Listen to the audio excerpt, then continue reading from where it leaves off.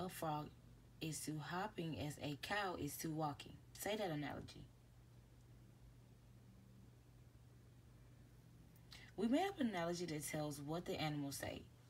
Then we made up an analogy that tells how the animals move. Let's see if you can say both those analogies. Think, think, think. Turn your thinking brains on. Say the analogy that tells what the animals say. Get ready.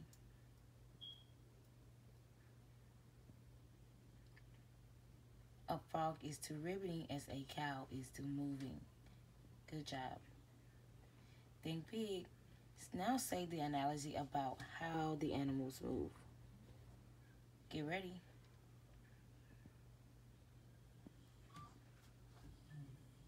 A frog is to hopping as a cow is to walking. We're going to talk about how things are the same and how they are different. Listen, a pencil and chalk. Think of them. See if you can name 2 ways that they are the same.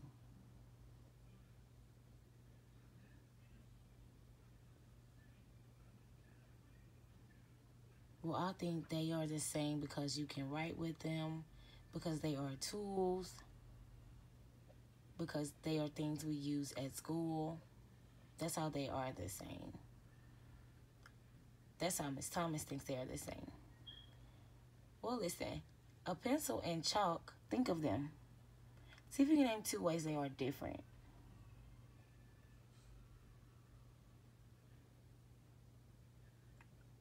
I would use a pencil in my classroom and I would use chalk at recess. We use a pencil to write on paper and we use chalk to write on ground. That's how Miss Thomas thinks they are different. I can't wait to hear your answers. So we talked about the word synonyms.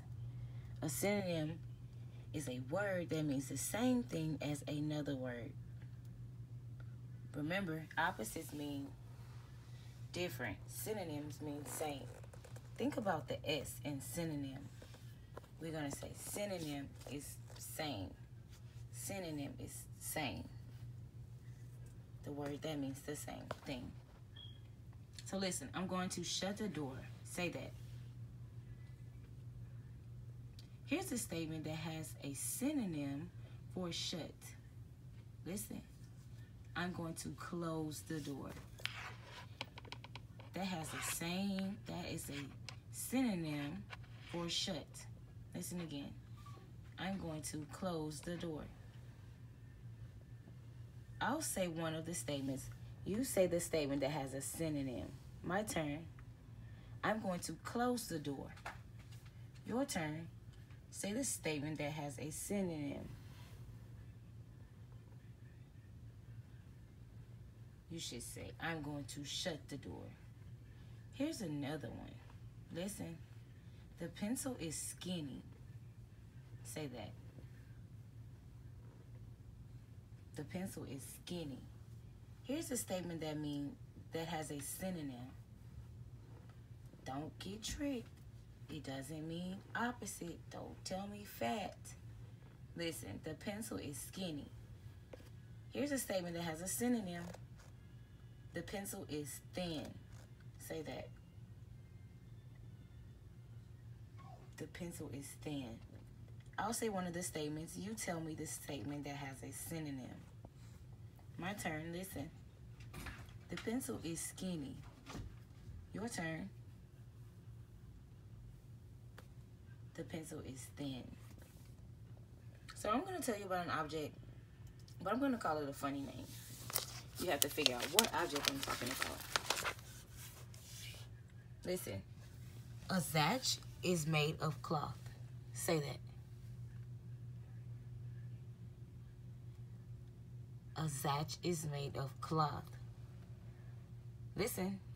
A zatch is clothing. Say that.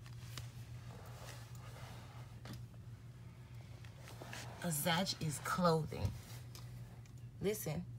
You wear a zatch in the water. Say that.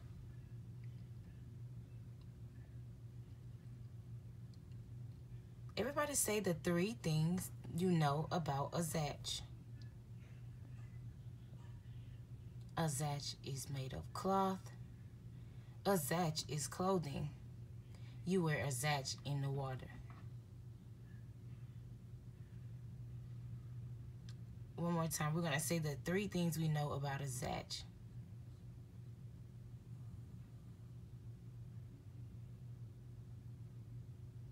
A zatch is made of cloth. A zatch is clothing. You wear a zatch in the water. Everybody, I'm thinking of, what kind of clothing am I thinking of? Right, a swimsuit. I couldn't fool you. It's really a swimsuit. How do you know? How do you know I was talking about a swimsuit? Yes, because a zatch is made of cloth. A swimsuit is made of cloth. A swimsuit is clothing, and you can wear a swimsuit in the water. How would you like to wear a zatch in the snow? Would you like that? I think I would be cold. So I'm going to make up some statements. Some of these statements are true and some are false. You're going to tell me about each statement. Listen. A book is made of paper. True or false? A doll is not food. True or false? You put clothes in a jar. True or false? You find a motorcycle in a library. True or false? A boy cannot ride on a horse's back. True or false? Your turn. Make up a statement about a book that is true.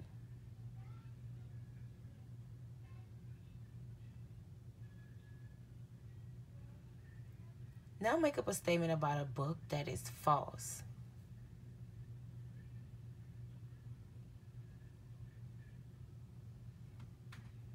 Good job. That's the end of our lesson for today.